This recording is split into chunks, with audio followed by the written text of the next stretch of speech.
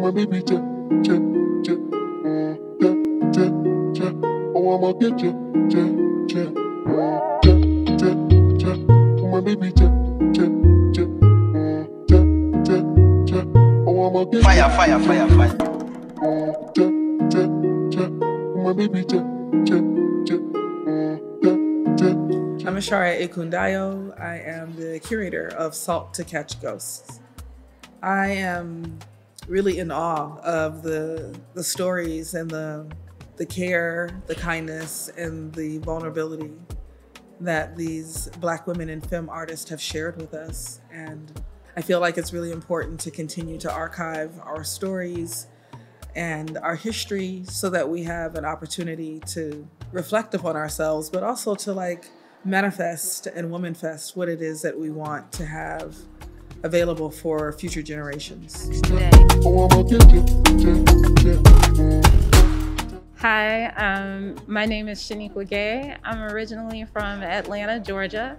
I'm a multimedia artist, and my work is about celebrating the divinity of Black women and girls. So my artwork is called The Pepper Throwing Salt Off in Your Game, right? And so this is from a lyric from Andre 3000 from the hip hop song Crumbling Herb.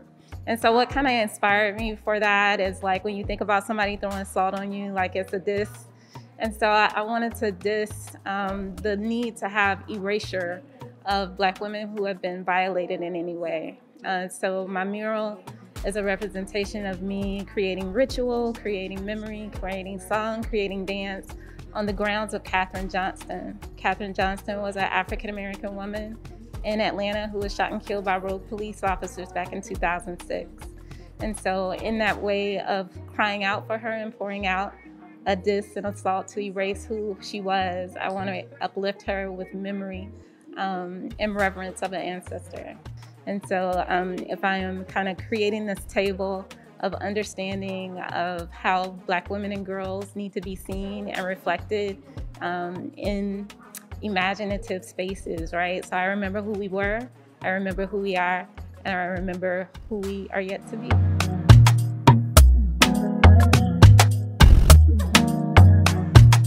I'm Bronte Velez, they, them. I'm so blessed to be here and be presenting the work behind me. Can I Get a Witness? That is an offering that came through not just myself, but a big group of people. This work is so drawn to the prayer of the salt, ancient salt, and the salt of the glaciers, and salt that has been protected for millennia and is now being exposed at a rate that is unprecedented and through climate collapse.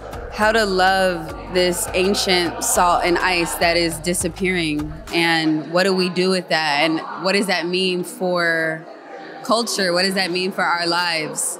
And what are the hauntings, what are the colonial hauntings that led us there?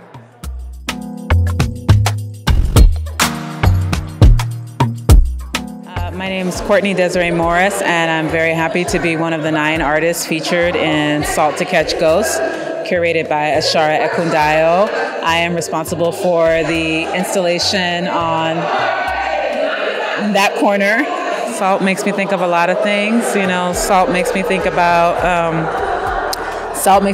fried chicken. Salt makes me think about watermelons. Salt makes me think about sweat. Salt makes me think about sex. Salt makes me think about the ocean. Salt makes me think about the taste of my own tears. There's a lot of meanings. I think salt is just so rich with meaning, particularly for artists who come out of the African diaspora. I think it's something that shows up in our spirituality. It shows up in our culinary traditions. It shows up in our folklore and our mythology. And so it was really fun to kind of work with that energy and with that idea for this exhibition.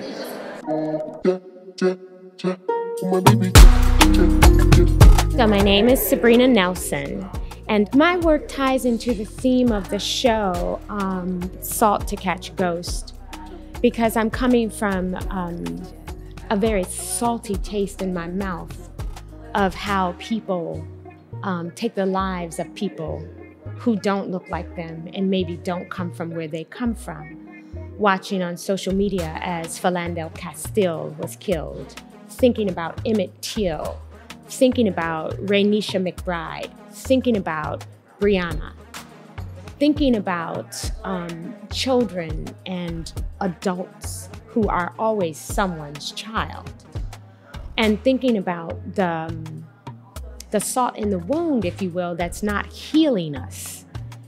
And so this is my way of creating magic, if you will, to teach someone empathy, to show them a mirror of themselves and how it must look like to see the reflection of who you really are as a country. And how do you change it? People want change, but they don't want to change. So it is my task to show them the reflection of how I see it and maybe give them an opportunity to think about how to change it.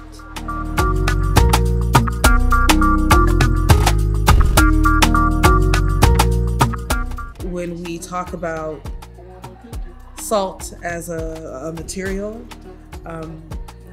or as a verb, we talk about our opportunity to check in with ourselves and to like engage with our families, you know, folks sitting on the front porch, folks at school, folks in our professional, in our job. And,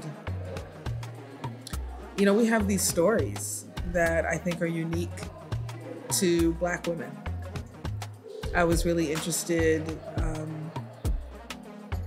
to listen to a group of artists reflect on this idea of ancestry and of legacy. And so at the same time, I was also inspired. I've been inspired and continue to be inspired by the ways in which creative people show up to heal communities. Oh, I'ma get you,